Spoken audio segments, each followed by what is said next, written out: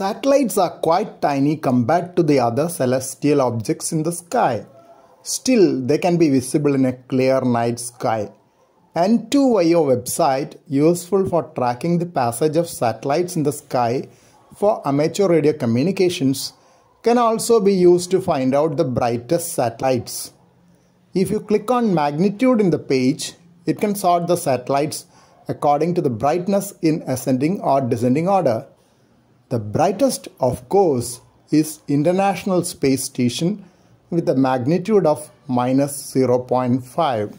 You can compare this with the current brightness of Venus of -4.1. Incidentally, Venus will be brightest in the evening sky on 7th July 2023 with a magnitude of -4.7. Venus will be brightest in the morning sky on 19th September 2023 with a magnitude of -4.8. Venus is so bright because it has a high albedo of 0.7, meaning that it can reflect about 70% of incident sunlight. Satellites are seen when the sky is dark and the satellite reflects sunlight back to us. They can be seen up to about 45 minutes before sunlight and 45 minutes after sunset. Sky is too light when it is nearing sunrise and soon after sunset.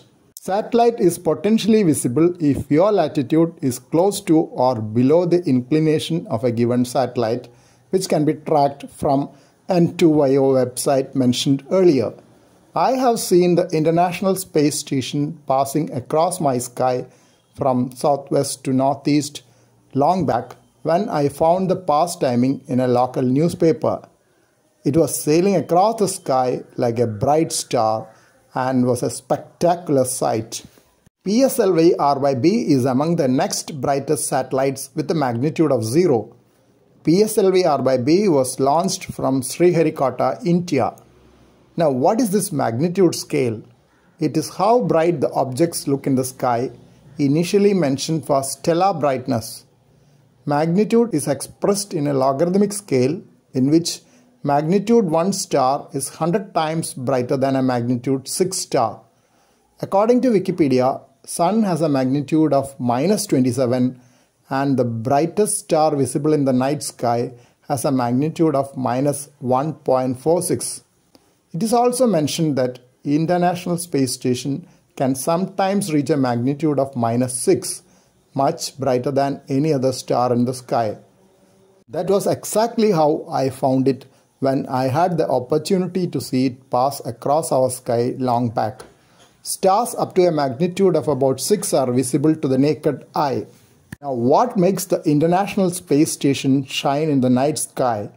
According to NASA website, there are no bright lights on the outside of the space station. International Space Station shines by reflecting as much as 90% of the light that hits it. That would be an albedo of 0.9, quite near the albedo 1 of snow. Even the solar arrays of space station, which absorb sunlight to power the station, have a reflectivity of 35%. Now, what are you waiting for?